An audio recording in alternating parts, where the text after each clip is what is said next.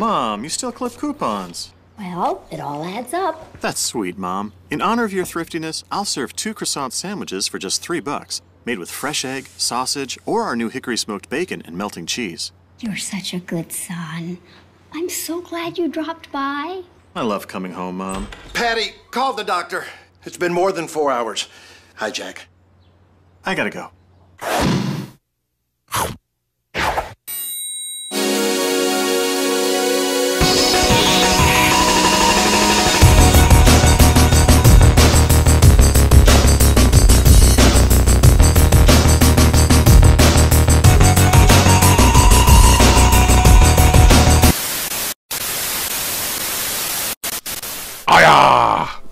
Welcome! Happy Easter, everybody, and it's a really happy Easter for me today because I've had a delivery of a pop I've wanted for, well, ever since it came out, and the price just shot up seemingly instantly. Couldn't find anywhere within the UK to order it when it came out in 2020, and I've got it today courtesy of $7 a pop. Really excited to get this, as this is in one of my favourite lines, and I've just not seen this anywhere really for like almost 2 years.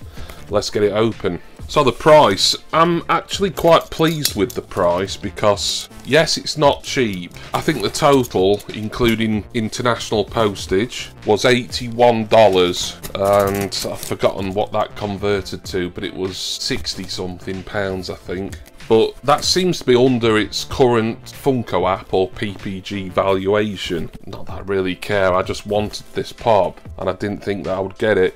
I think you know who it's going to be based on the intro and the thumbnail, but even so.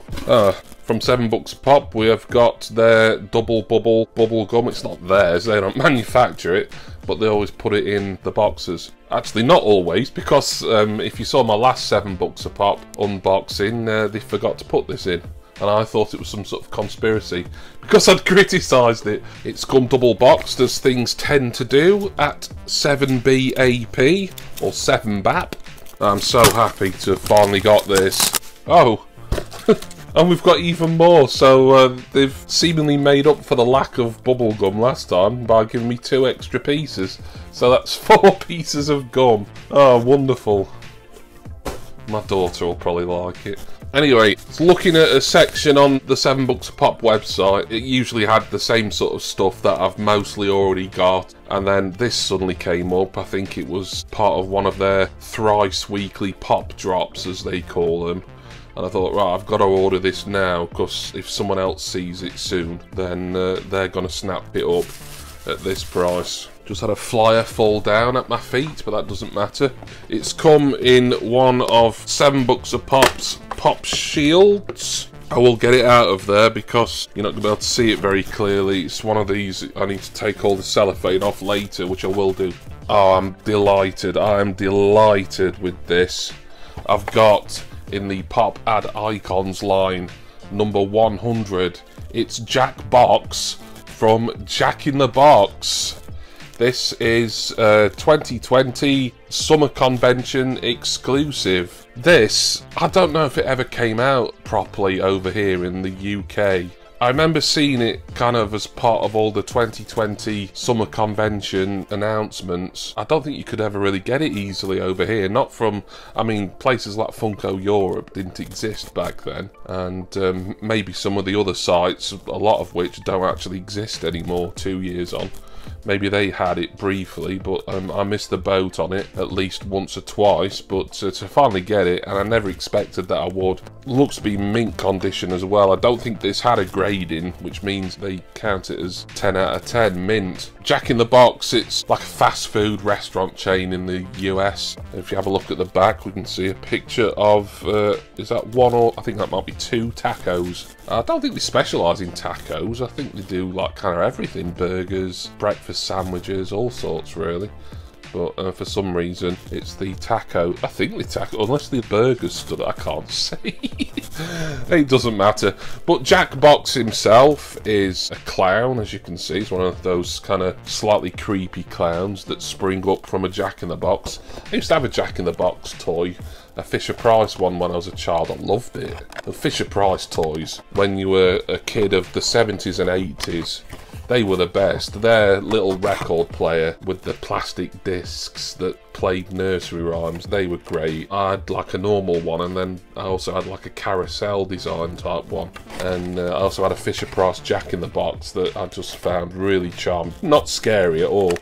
But let's get Jack Box out for a better look.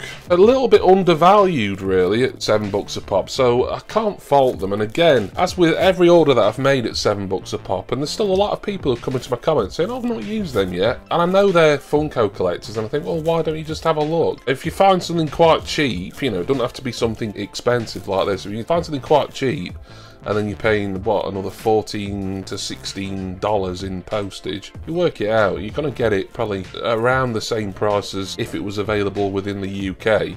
And they've got a lot more choice. Anyway, here he is. He's got a big bulbous white head. Got a little hat on there at a jaunty angle. I don't know what his nose is supposed to be. Like, it's sort of cone shaped. He's got big blue eyes and a big painted on smile. Then I suppose the joke is he kind of dresses like a normal person from his neck down. I think he's kind of pulling open a jacket or cardigan or something to reveal a Jack in the Box logo shirt. He's got something in his right hand. Not sure what it'll be. I have no idea. I can't see. Grey trousers with a belt, black shoes. I do seem to get quite a lot of clowns in my pop collection, particularly ad icons, because I've got Ronald McDonald, the Fanta clown. I know I'm forgetting at least one or two others. Yeah, I'm absolutely made up to the moon and back with Jack Box here. To finally have it here today, almost 2 years later, just goes to show patience and perseverance pays off. So he's back in his box. Excellent stuff. Love Jack Box from the Jack in a Box restaurant chain. And I want to say thank you to all of you for watching this Easter Sunday video, with special thanks as always to my wonderful subscribers and generous patrons. I've got lots of Funko affiliate links where you can get discounts on Funko products and Funko protectors, all down in the description text box. And also don't forget, there's my Patreon link as well. If you click on that and donate from $1 a month, it really helps me keep this channel going and growing. And there's my Facebook group link as well, which is obviously always free to join and join in the conversation once you're there. And there's other stuff like contents insurance and stuff as well in the description text box. Let's shill everything on Easter Sunday. It's what Jesus Christ would have wanted. I'm gonna go now. I'm gonna put Jack Box back in his pop shield here once I've taken all the cellophane off it. Always a bit of an annoying job. Then I'm gonna have to make room for him in my very crowded but wonderful ad icons display. I love the ad icons, you know that I do. I hope you've enjoyed seeing this rather rare piece here today, and I'm certainly enjoying being able to add it to the collection today. And I do hope that all of you will join Jack Box and myself next time for my next Funko Pop unboxing. Cheers everyone. Boo! See ya! Did that work? Takeover episode. Great episode from episode in my fingers. Blowing out in the wind. Episode. This episode, and we have to say episode quite a few times in this episode, on top of episode, with an episode in the middle. This episode is now coming to an episodic end. Episode. Bye.